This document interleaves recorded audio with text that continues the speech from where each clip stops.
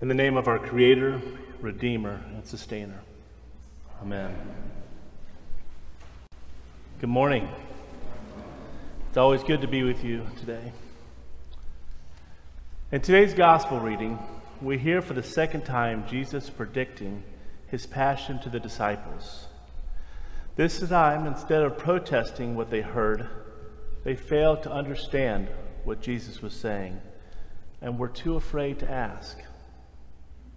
And this will be the trend for the disciples for the rest of Mark's gospel, to either deny Jesus' prediction or to not to want to understand what he was telling them out of fear.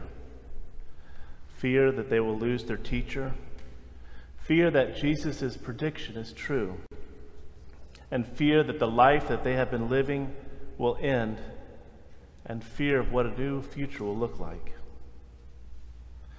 This part of the passage has made me think of different types of fear.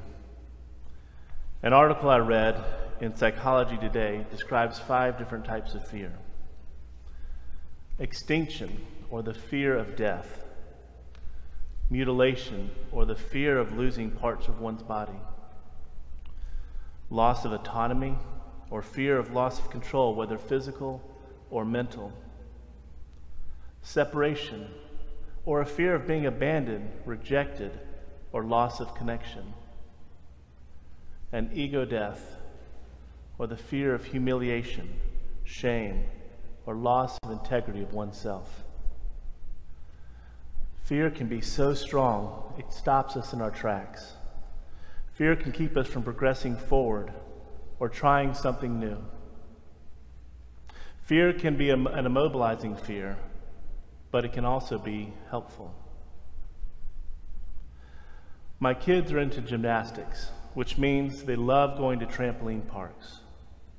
There's one near our house that we have gone to fairly recently, and a few short weeks ago, when we arrived, my son announced to me that today he wanted to learn how to do a backflip.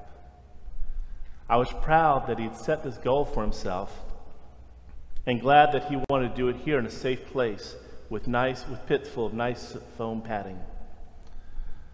So he tried for several minutes to work up the nerve to do a backflip. But later he came to me and said, "Dad, I'm mentally prepared to do this, but my body does not want to do it." I think he was experiencing a fear of mutilation or extinction through a bad landing, of becoming paralyzed or even dying. And I told him, "I understand your fear, but I'm sure it's something that you can work through." I asked him if I could help him with his first flip so that he could experience the motion of flying backwards through the air. So we stood together on the platform with his back towards the pit below. He kept looking back and preparing himself. And we both bent over, and on 3 he jumped up and backwards, and I helped him rotate his legs around. He flew through the air and flipped, right landing safely in the seated position in the foam pit, with a big smile of relief on his face. He had gotten through that first flip. He had overcome his fear. He wanted to try a few more times with me before he was ready for his solo flight. And after a few more assisted flips, he was ready to fly on his own. He moved from the platform to the pit to a trampoline that bounced into another pit. He began bouncing, and when he was ready, he took a big bounce and flipped backwards perfectly into the pit, again smiling at his progress. He did this about a dozen times before he was ready to move on to another trampoline and try a backflip again, but this time landing on his feet on the trampoline. He prepared himself by bouncing several times, preparing his body for the flip, knowing that he could and wanted to do it. And when he was ready, he took a deep bounce, flew backwards through the air, and landed on his feet with a big smile of pride and satisfaction. After that, it was all backflips all the time. I'm so proud of him for acknowledging his fear, but working through it to accomplish the goal he had set for himself. His fear kept him safe from jumping into something he was not prepared for, but it did not stop him. And later, we spoke about courage and what it meant. It's not the absence of fear, but rather the acknowledgement of fear and the ability to learn what fear is telling you and to keep you going despite it. Pinson could feel the fear inside of him, but with a little help and encouragement, he was able to push through and learn a new skill.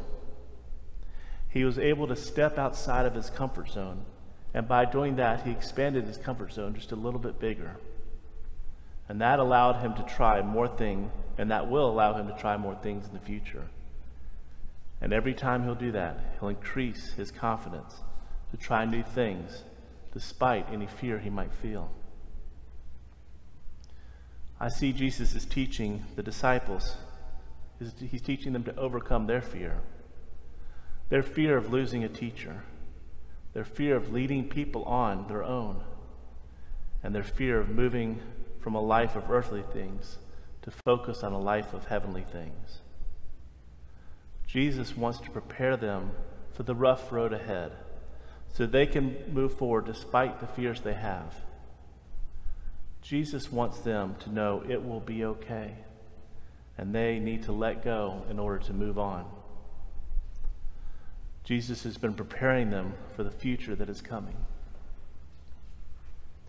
In the passage from the Wisdom of Solomon, what I hear are people who have been crippled by fear of ego death.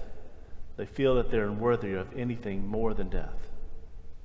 They know of a righteous man who is coming, but saw themselves as too far gone to be saved. They had resigned themselves to think that their place was one of wickedness, not knowing that they were worth the prize of holiness. They just needed to work through their fear and despair to believe in a life worth living. It is not an easy task to do, and one that can't be done alone. That is why when we find ourselves in a place crippled by fear, we need to push past fear and reach out to those around us for help.